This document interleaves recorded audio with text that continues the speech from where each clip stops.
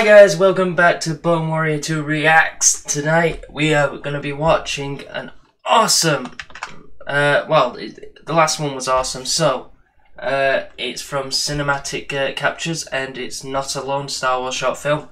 If you like these videos, don't forget to subscribe, hit that like, and obviously comment what video you would like me to react to.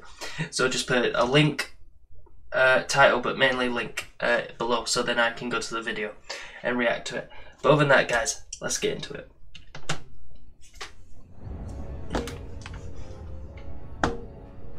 It's a Star Destroyer. It's looking pretty nice.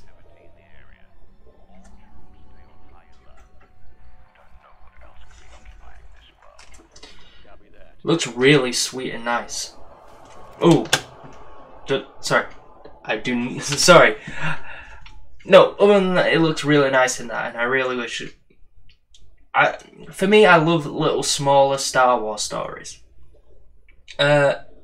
Sometimes Star Wars is its best when it's smaller stories. That's why I really like the Clone Wars.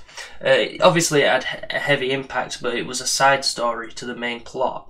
I love Revenge of the Sith, but I love Clone Wars because it's a side plot. It's that's when the stories are best, because not only do side plots, they don't just have to rely on the main plot of the story of Order 66, but they get to rely on their own sort of one. I don't want to spoil anything if anyone hasn't seen Clone Wars, but you know what I mean. If it with season 7, no, season 6.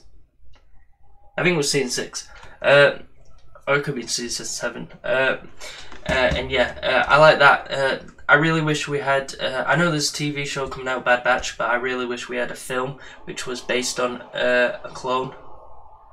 Something I really wanted EA or DICE to do, especially with Battlefront 2, because it was the perspective of someone going in. Is I wanted someone.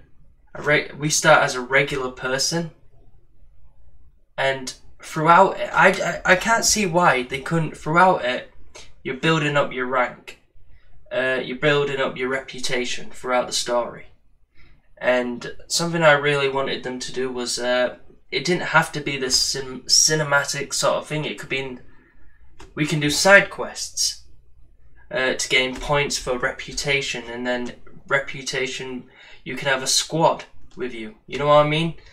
I think if they focus more on areas like that, they could have done better. But you know, the problem I have with DICE is it's not the company to do that, and it's hard. It's not hard because they do it to themselves. They knew with Battlefront 1. They knew what they were doing. It happens all the time with EA. So many games. They put a paywall over it. You see, I'm tired of. For me, I'm quite an oldie. I don't mind it when you're better at someone because you've leveled up. I mean, like, look at Call of Duty, but I don't like pay to win. It doesn't feel earned. I know that people obviously got money and they go, oh, I can pay my way to be better than you.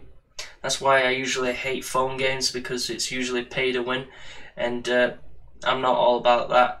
The only time I'll have like a game, I'll probably have a game where it's single player for me.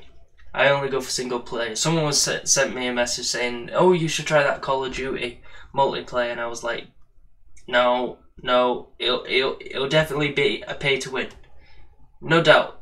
People will be buying loot boxes and all that." Here's a fact for you. I don't know if it was 2019 FIFA or 2020 FIFA, but I think it was 2019. They earned $500 million through no cards and all that money. That's probably, I don't know if that's more sales, but it's got to be more sales than the actual game. So let's just take that into. That's crazy. That is absolutely crazy. It's like GTA. This could have been that can be a whole topic for another thing, but you know what I mean. So I hate. My bottom thing was I hate pay to win. Oh yeah, that's what I was gonna say. His walk looks funny. It's an Ewok. Get out of here. Go on. Move it. How are you telling me? You telling me?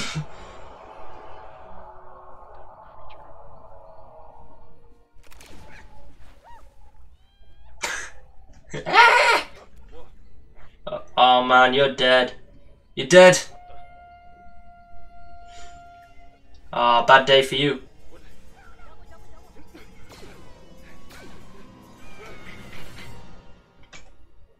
All them shots he missed.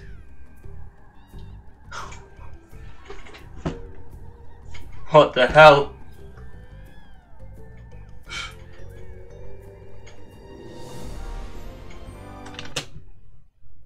What?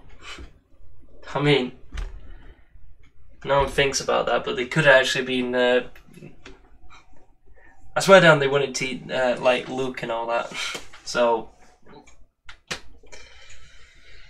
yeah. See, I will always be for Empire. I love Jedi and all that, but I love Empire.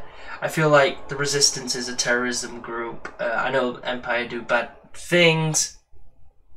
I don't know. I feel like Empire does put justice and order into the galaxy. That's why I'll always be an Empire fan.